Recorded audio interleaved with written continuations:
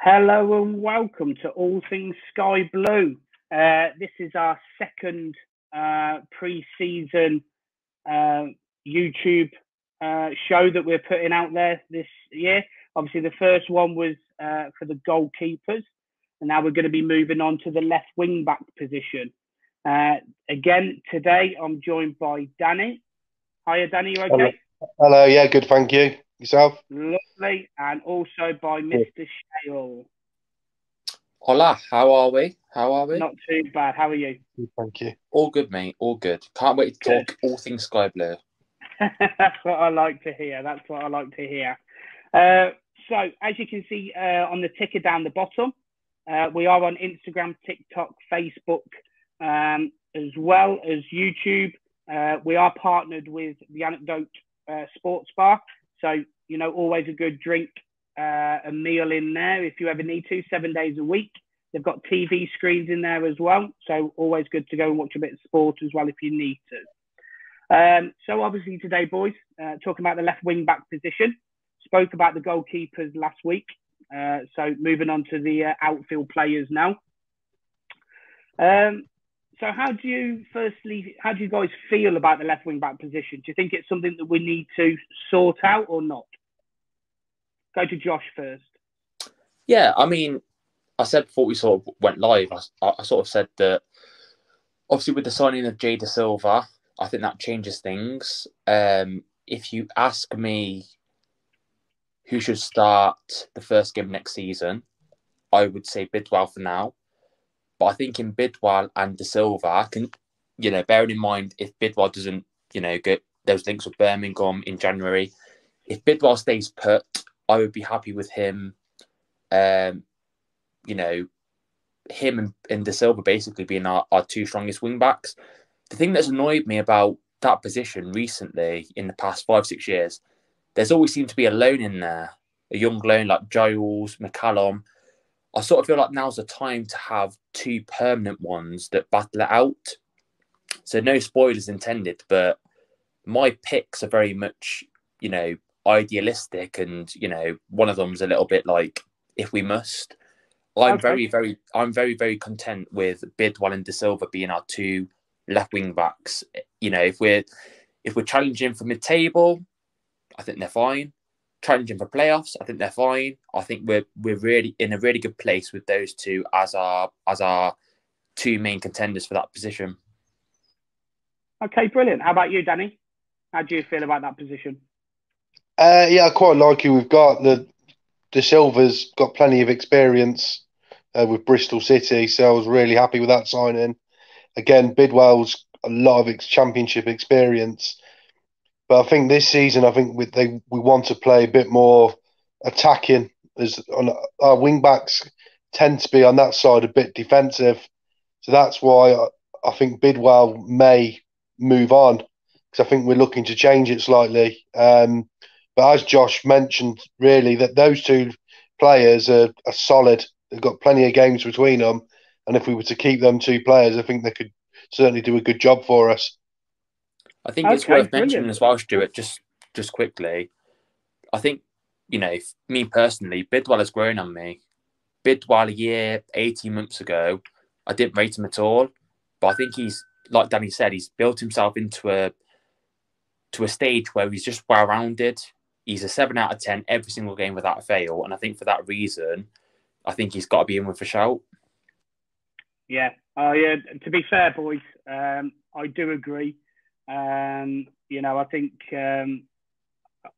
Jake, like you said, Jake Bidwell's a solid 7 out of 10 each and every week. And, I think he started off slow, especially when he first come, but he's definitely grew in that position. Not the most attacking fullback, and he does pass sideways and backwards, probably a little bit too much in my eyes.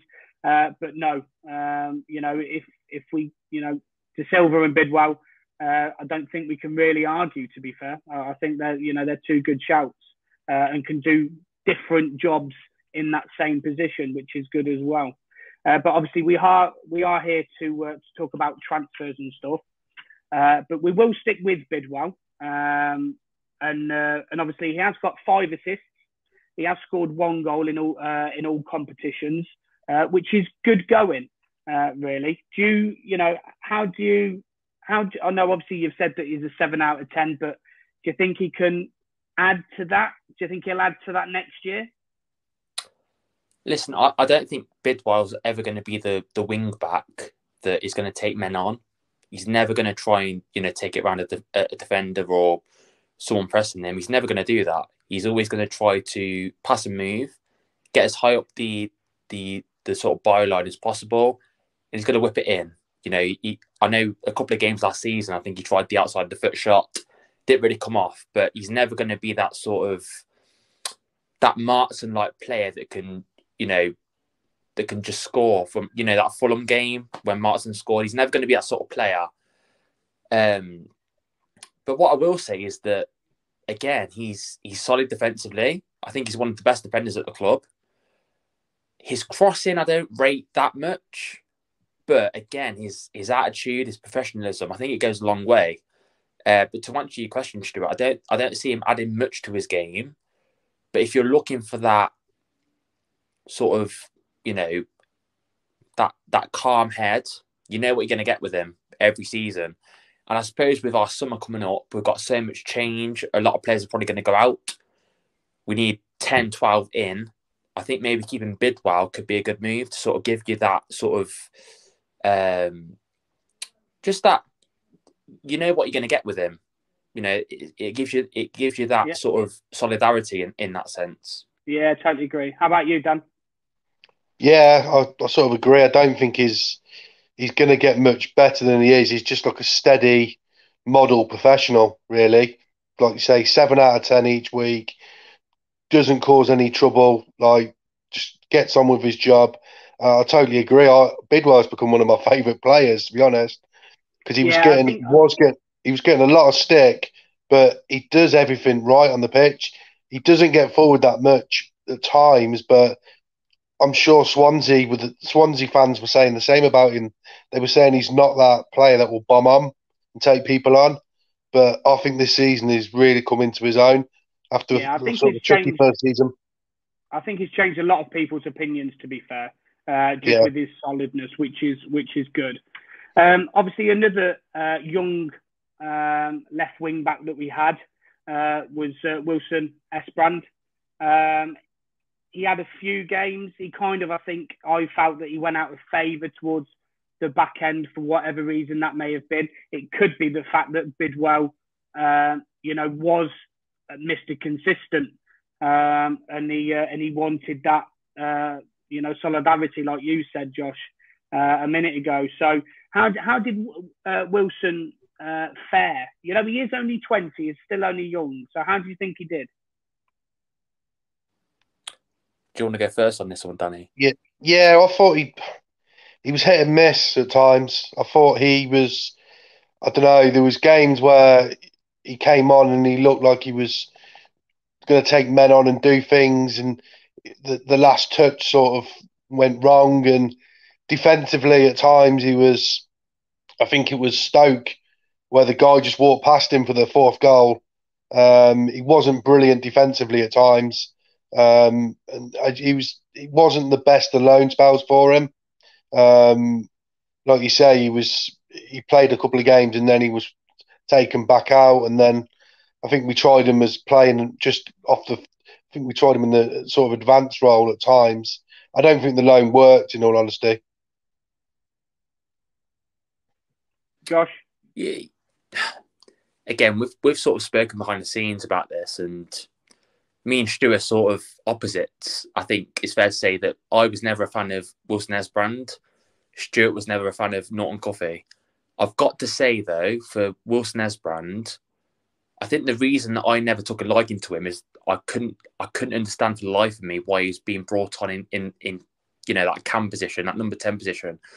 I know that we're missing Casey at times, we're missing O'Hare, but I couldn't for the life of me sort of fathom why he'd be put there. He didn't do anything for me. But when he was playing in that left wing back position, I actually think he got better. I really do. And I think if you were to ask me now if we'd have him back for a year, I'd say yes. And that's a complete U-turn from when we first signed him in Jan. But I think he is one of those players that sort of needs that, extended period of games to get the best out of him, if that makes sense. It's no good. Completely. It's no good playing him 1 week and, next week dropping him, then bring him off the bench to play in that number 10 position. I think he needs that run of games, 8-9 games where you play him left wing back, let him do his stuff. I do think he got better, I've got to say. Yeah, I don't think it's going to be. I don't think he's going to be a permanent signing because he's still contracted at Man City till 2027 anyway. So that's a long-term deal. So Man City, see something in him. I think he may have even played a Champions League game, possibly in the qualifiers not qualifiers, but in the earlier rounds. So they've got to see something in him for that sort of length of contract. But look, I would happy have him back on a loan deal. I don't think there's any way that there would be a permanent. But yeah, how do you feel about Wilson, Danny? Yeah, I was thinking there might be a potential of us getting him back because his loan spell was so short and he didn't really play that many games. But I think Josh is right. I think he needs a run of games. He needs to play all the time to show his potential. Just putting him in for a little bit and taking him out isn't really going to help. But he has played at the top level in Champions League games, and he's plays with all the Man City first team. So he's playing with a lot of sort of highly rated players, and it just didn't. I don't know. I don't think he really got that much of a chance, in all honesty, in games. I think there was times where we could have probably brought him on in matches, but we just didn't. We didn't go for it. But I don't know. I don't think he could possibly come back because, again, he wouldn't really be guaranteed a start next season with the Silva signing. So I think he might go to another Championship club. Yeah, I think you're right, to be fair. Like I said, I would like to see him back, as cover. Potentially, and we don't necessarily want three, left wing backs as such, really. But you never know. Obviously, it is transfers, so we've got to talk about our very first signing that we've done this year in De Silva. So De Silva, obviously, signed a 4-year deal. So 2027, his contract ends. Last year, he only got 1 assist though. Didn't play. There was a huge chunk of that season where he didn't play, fell out of favour, and that's why in January, obviously, he was linked with us anyway. How do you feel about the new signing coming in, Josh? Well, I think firstly, Stuart, I think it's right what you say about him sort of falling out of favour, but so was Casey Palmer and Nigel Pearson and Lee Johnson. And, I think he's been, until he got injured, I think he was absolutely fantastic. I do, Casey Palmer. I think with De Silva, you've got to bear in mind that if you play for the Chelsea Academy until the age of, 20, 21, maybe a little bit earlier, you've got something about you. There's something in there. The potential just needs to be unlocked. I think that, again, it goes without saying, he's probably coming to the best club he possibly could do. I think, obviously, aided with the Chelsea connection, I think Robbins knows exactly how to get the best out of players. I don't think he could have made a better move. I really, really don't. And like I say, I think from what I've heard and from snippets I've seen, so not the greatest sort of representation, but from what I've seen, he could be pushing on for that first team shirt. He really could. And I think there's a lot to be said as well for us getting in there early. We've been linked with him since January. I think we tried some way, somehow to get him in. It didn't work out. Fair enough. But we've got in there early in the summer, which is good to see. And, I don't want to go off topic, Stuart, but to the fans, annoyed at the minute with the lack of activity, let's remember we've already made a signing. There's still teams out there that haven't done anything. They've done naff all. We've got a signing in. For me, again, in my opinion, we've got our 2 wing backs of the season on the left. That to me is sorted now. And I think that, again, De Silva can push can push Bidwell for that starting lineup place. Okay, cool. Danny? Yeah, I mean, I'm happy. He's played 70 games in 2 seasons, so he's played a lot of games for Bristol. I think he did fall out of favour. I don't know who it was, but someone took over his position. But he sort of kept himself sort of thereabouts on the bench, and I think he played towards the end of the season. I think he was on the verge of signing for us, but Bristol couldn't bring in a player at the end of the window. They wanted to bring in a player from Wimbledon, AFC Wimbledon, but that deal wouldn't. Wimbledon wanted the player to, I think, a loan back, so that he couldn't be released to sign for us. But like Josh mentioned, straight away, like when he wanted to sign for us, so it proves that he wants to play for us. I think he knows, like you say, he knows Vivash. I think he knows Sheaf, because every Instagram post he likes Ben Sheaf's post. So I think he knows him. So it's like he mentioned, it's a great fit. I feel. Cool, excellent. Wow, all positives there on the new signing. So that's good to hear. So obviously, the task that I was to come up with 3 names that you would like to see transfers coming in. Just bear in mind, everybody that does listen to this, please like and subscribe. The transfers that we mention, and the same for the goalkeepers and the same for the future positions, are just our opinions. We don't know anything. We're not in the know. They're just our opinions and what we feel that's out there that we've seen on different social media sites, and who's available on transfermarket.com and things like that as well. So don't take these for gospel. We don't know anything. We're not in the know. These are just our transfers that we possibly like to bring in. So on that then, Josh, do you want to go first and give us your first name? Well, believe it or not, the initials are LB. Stuart, I think you know who I'm going to say. Lee Buchanan. We've been linked with this guy for about 18 months, maybe a bit longer. He was at Derby. He's gone over to Germany. I said, when this dropped, I'm sure Stuart was about 6 months in. I said to Stuart, we've got to sign this guy. The links were really strong. He always impressed me at Derby. Solid left wing back. I think he's only 22, 23 years old. He's the sort of player that could play for us for a good number of years. I think he's only going to get better. What he would cost, I don't know. I don't know what his contract situation is. I don't know if Danny or you know, Stuart, but I would definitely be looking to bring him in. And again, we don't know about this. This is just sort of rumour and innuendo. But if we get the Gyökeres money, I would definitely be thinking bring that sort of player in. It probably wouldn't. I don't think it costs more than a couple of million. Wow, let's say that 1.5 max. I think he's the sort of guy that could really do well for us. Okay, well, I've done a little bit of homework on Lee because I thought you'd mention him anyway. So he is contracted until 2026. So he's still got a good few years to go there. But he has only scored 1 goal in 21 games. Does that fill you with any confidence? From left wing back? Yeah. If he scored 0, it wouldn't bother me. How many assists? 0 assists. Wow. Sort of ruined my spot now. He was there. Sorry, he was there. No, but we've seen him at Rico a couple of times. He's looked lively. He's got forward well. And again, he's a left wing back. Let's bear in mind, I don't think we spoke about this. Jake Bidwell is not a natural left back. He's not a natural left wing back. He's a left back. I think having that natural left wing back in there would serve us well, especially again with us bringing so many different players in for so many different positions. I think he's the sort of player we need to try and get if we can.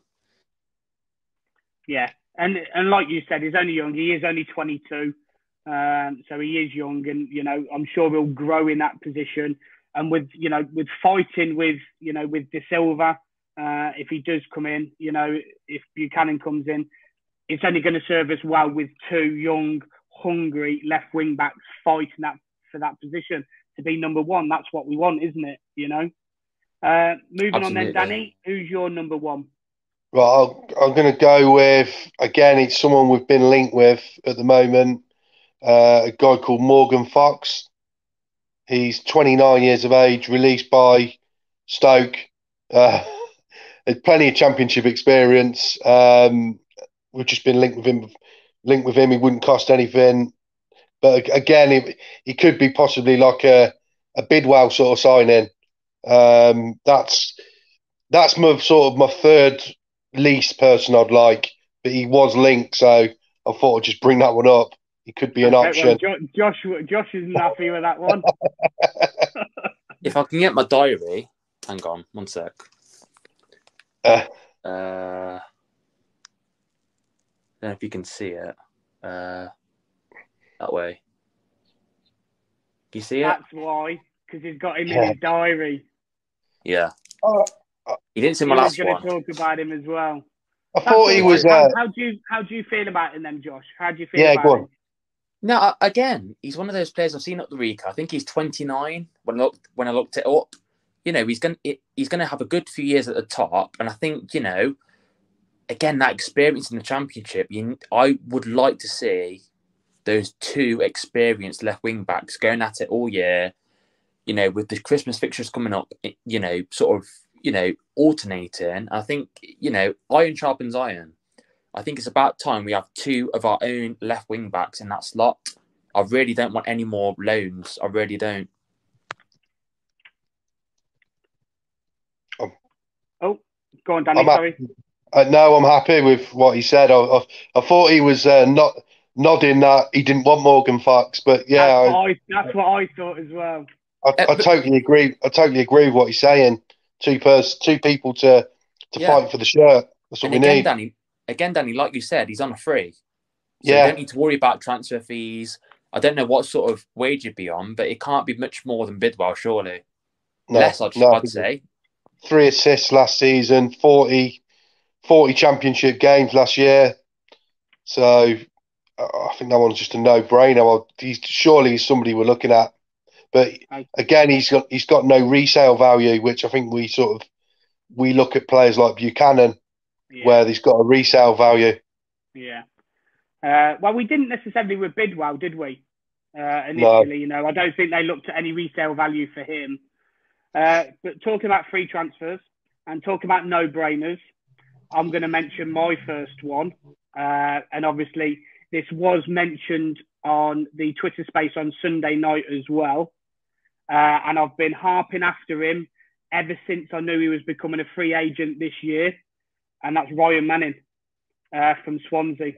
I know he's probably destined for the Premier League, lower-end Premier League maybe, but he's still available. And I think we need to go all out for this guy. He's 27, free transfer. He got 5 goals and 10 assists last season for the left wing-back position. I don't think you can ask for any more, really. You know, he was a stalwart. He can play in the left centre-back position if we really needed him to, as cover. I think it kind of makes sense, really, that, you know, we have 2 permanent ones, Jay De Silva and Ryan Manning. I would like Bidwell as cover, but I understand it's a football game and people need to move on to allow other people to come in. But, you know, like I said, I think Ryan Manning for me would be a no-brainer. I think he's brilliant. How do you feel about that one, guys? Danny? I've just looked at his stats. 15 goal contributions in 43 games. He says it all, really, for a left wing back. I'm sure I remember him last season at the CBS. I'm sure he was brilliant. Yeah. No, I totally agree with that one. It's just if it's possible or not. But yeah, I'm happy with that one. Yeah, that's the only thing, isn't it? You know, if it's possible, because like I said, with them sort of stats, you know, you are looking to the Premier League really. But like I said, nobody's slapped it up as far as I'm aware at this precise moment. So, you know, like I said, I love him. I'm a massive admirer of him, and I think we should be going all out to get him, if I'm honest. And you know, obviously, no disrespect to De Silva because he's only just come. Everybody's got a lot to prove, but he would be wearing that number 3 shirt without a shadow of a doubt for me, because I think he's absolutely brilliant. Okay, so we'll go, since obviously, Danny, you've upset Josh by saying his second one. We'll go to you, Danny, then for your second one, buddy. Yeah, this is one, I don't know if anyone's mentioned him, and I actually think it's a possible signing we could make. Is Brandon Williams from Man United. He's got a year left on his contract. He's literally been playing next to no games last season. I think he's played 50 games for Man U and Norwich. I think he was on loan to Norwich the season before last. He suits our transfer policy because he's young. He's sort of not in form, and we could possibly make a profit on him. 1 year left on his deal. Uncertain future at Man U. I don't think he'll cost a fortune. People will say, "Oh, he's at Man United and he'll cost a fortune." I don't think he will, because look at the Birmingham signed a couple of players for Man U, or one of them. I think he'd possibly cost £1.5 million, £2 million, because he needs to rejuvenate his sort of career.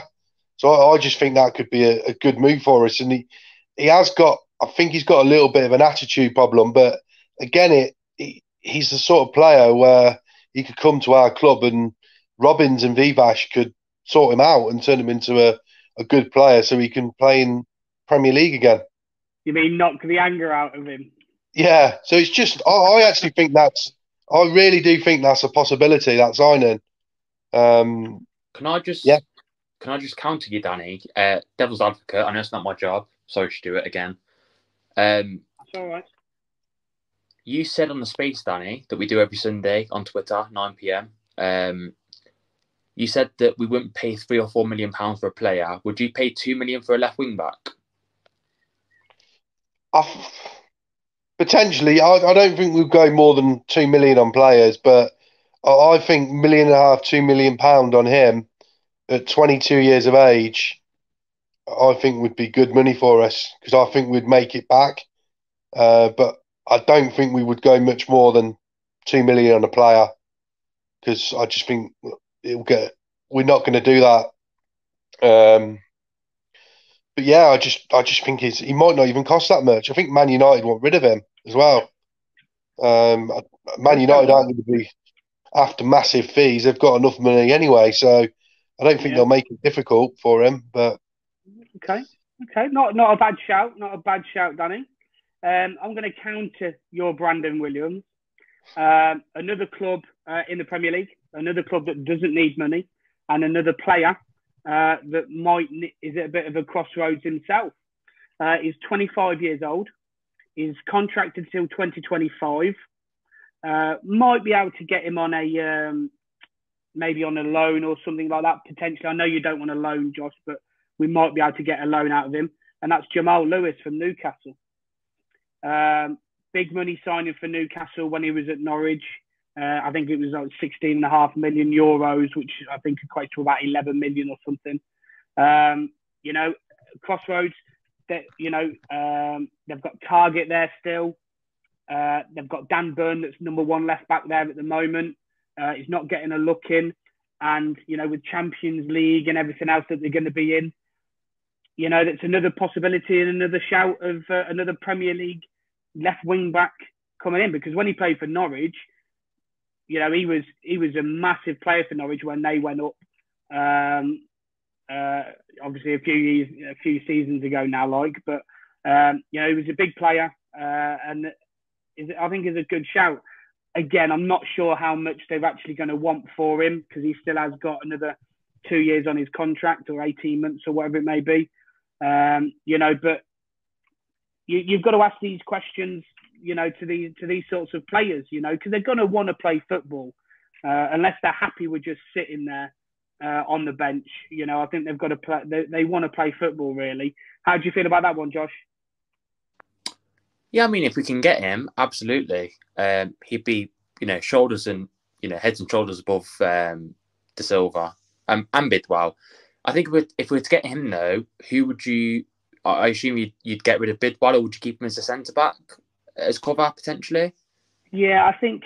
Look, if we've got De Silva in anyway, I think whoever comes in, whether it's your Buchanan, whether it's Jamal Lewis, or whether it's your man, who did you? Brandon Mason. No, not Brandon Mason. Brandon Williams, sorry. Brandon Mason. That's going back a few years. Way back. I know. You know, whoever we get in, somebody's going to have to go. Because I think they're going to get proper centre backs in to fill them centre backs.